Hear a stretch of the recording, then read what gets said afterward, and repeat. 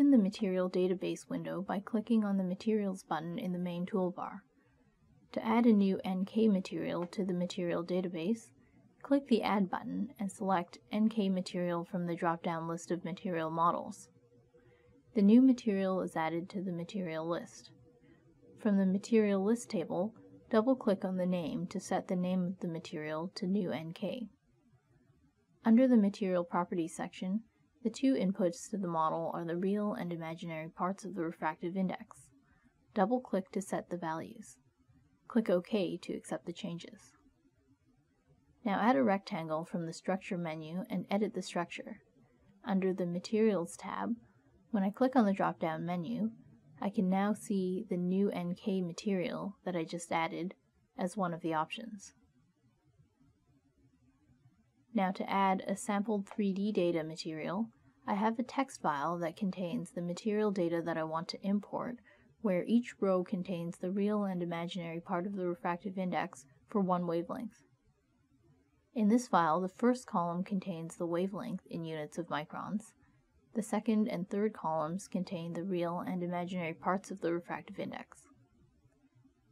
This is for an isotropic material. Data can also be specified for an anisotropic material with diagonal anisotropy by importing a file with 7 columns, where there are 3 columns for each the real and imaginary part of the data for the X, Y, and Z directions. To add the new material, open the Material Database, click Add, and select Sampled 3D Data. Set the material name.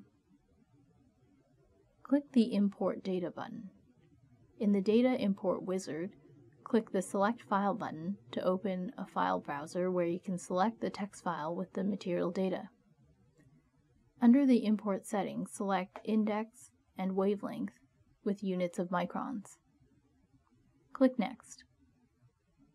Here you can assign which column corresponds with what data. Click Next. Here, if there are any problems detected in the data, you will see a message. Finally, click Finish. Now in the Material Properties section of the Material Database, you can see the table of imported data. If the material data loaded contains 7 columns for anisotropic data, the anisotropy setting of the material would automatically show diagonal anisotropy.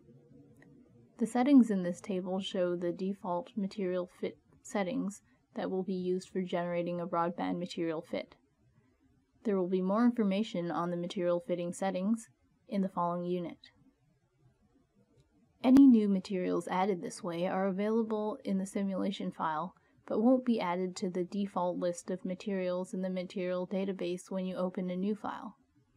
Details about adding materials to the default Material Database can be found in the related link below this video.